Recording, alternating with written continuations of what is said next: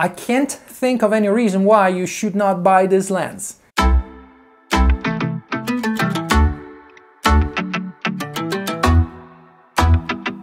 This lockdown is not gonna last forever. We'll eventually end and we'll be able to go back to our regular lives. That means that I will be able to go back to film outdoors, and you will be able to start vlogging. Are you prepared, equipped, motivated? Are you ready for it? Meaning, do you have a camera like the 90D or the M50? Do you have a mini tripod like the Joby Gorilla Pod or the Manfrotto Pixie Mini? And do you have a microphone like the Rode Video Micro? Yes? Well then, you just need one more thing to start creating awesome content and great vlogs. You need this. No. Let's say you have all of this already, including the glasses, but these are not really important. If you want to take your vlogs to the next level, you need a wide lens. You need to get in frame as much as possible. Keep watching this video because I'm gonna show you the best lens for vlogging on a crop sensor camera. Just after the intro.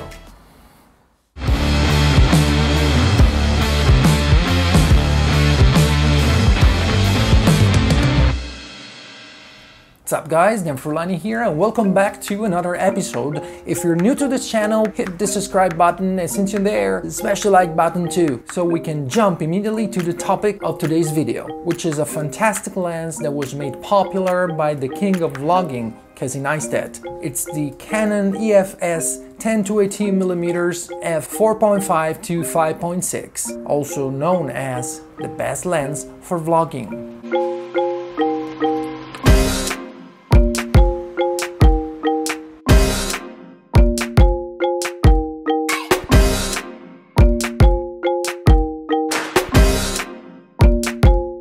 First thing to say about this lens, it's really wide. It's 10-18mm, so at 10mm it equals to a 16mm on a full frame, so it's pretty wide. And the fact that it's so wide makes it wonderful for architecture, photography and artistic photos in general. It distorts quite a bit, open wide at 10mm, but that's how you get like more artistic shots. It depends on how you use it with your camera. The distortion is something you can use in your favor to create very sick shots. I talked about this lens quite a bit in many different videos. Check them out when you get the chance. And today I wanted to try it in a different way. You know, I was thinking, I tested this lens like out in the street in the sunlight and it's great with both the Canon M50 and the 90D. I tested it in the studio with studio lights and it's awesome, it's fantastic. When you go vlogging, sometimes you want to keep a low profile, or if you go to somebody's house or you go to a wedding and you're not the designated filmmaker or photographer, it's not nice. It doesn't really look nice if you bring with you a huge set of things and gear. So you want to keep a low profile and make things do with a minimal setup. So let's say you carry with you the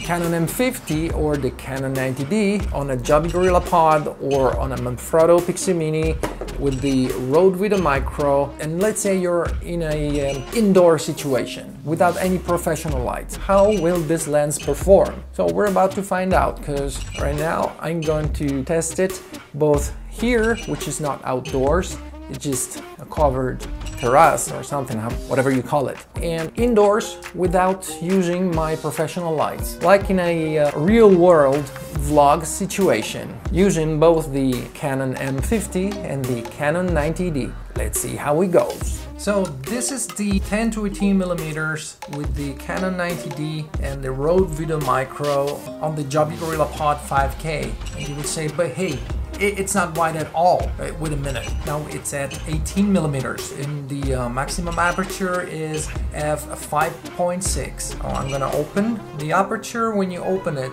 at 15mm, it can be opened up to 5.0. And if you open it more, it goes down to f4.5. Look at it all the way at 10mm now.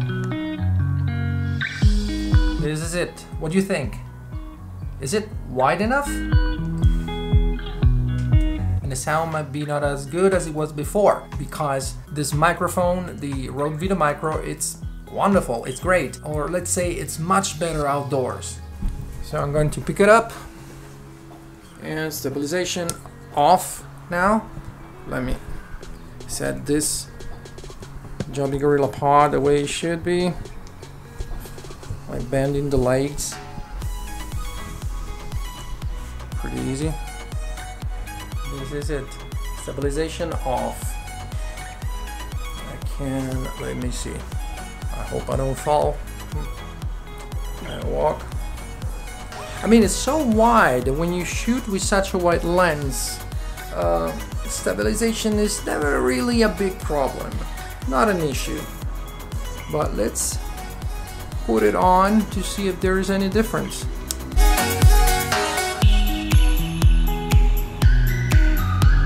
As you can see, everything is in focus. Is because of the aperture, which even wide open, it's at 4.5, so it's very difficult to get a blurry background. But that's not the point. That's not why you may want this lens.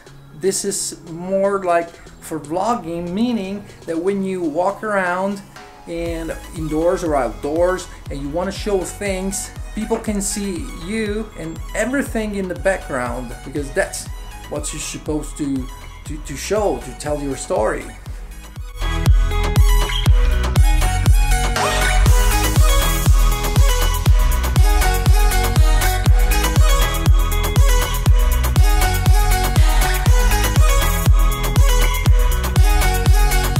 Let's walk inside and see what changes.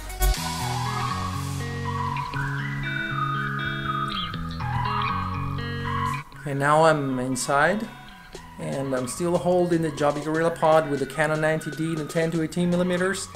But now, even though I'm in front of the window, the sun is not hitting the window like directly. So there is some diffuse light, but I had to bump up the ISO to 800. Let's see. I think I'm getting like a correct exposure. Stabilization on. So this is it. Inside, near the window.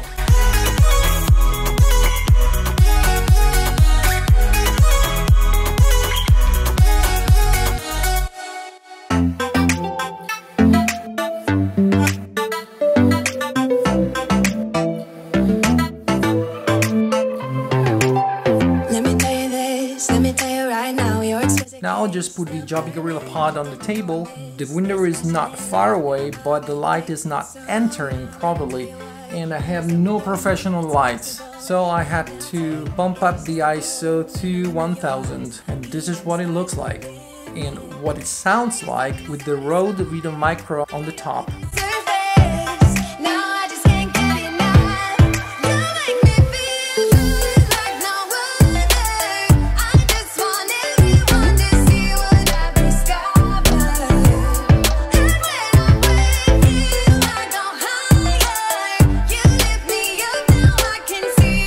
Kitchen, the situation improves because there is a huge window, and the light, even though the sun doesn't hit it directly, the light enters. I think it looks pretty good. Right now ISO 200 at 18mm at 5.6.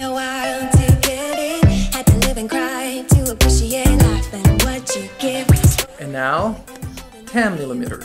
So close, I'll put her in under your skin. Wanna leave a mark so that I can be sure that you remember what's been. I used to be satisfied, stayed over the surface. Now I just can't get enough. You make me feel good like no other. I just want everyone to see what I've discovered. Young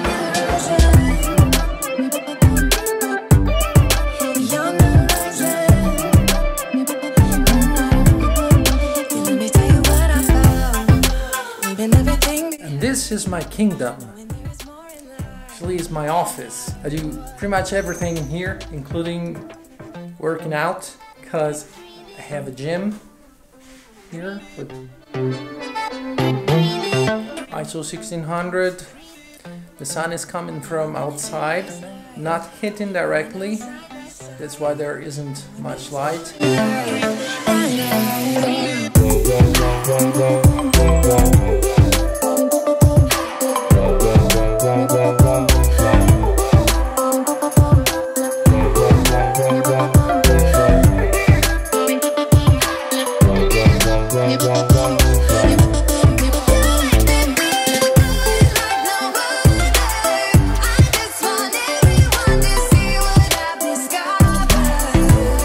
The Canon 10-18mm is a fantastic lens, especially if you're a vlogger. And in this video, as I said, I just wanted to show you the results you will get if you happen to vlog like indoors and you don't have any light at all, but still it's daytime, so there's no artificial light at all. But if you check out my other videos, you will see that outdoors is fantastic. In studio is astonishing. Even when I don't do vlogging, I carry this lens always with me most of the times. Because like if I, for example, if I can't fly the drone to shoot an establishing shot, I just use this with or without the gimbal.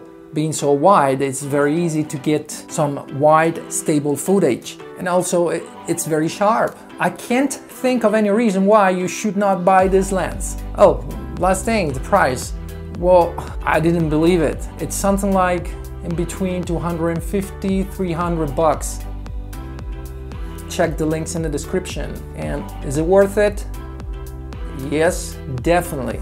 Negative things, I can't find any. Just maybe you don't get a bokeh, like the shallow depth of field or blurry background.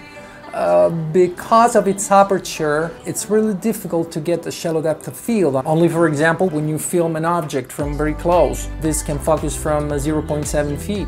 And then, yeah, you might get some blurry background when you shoot like macro with this, even though this is not a macro lens per se, but it gets the job done. Anyway, I hope you found this video useful. I hope you enjoyed it. If you did, smash the like button, subscribe if you aren't already, and I will see you guys in the next video.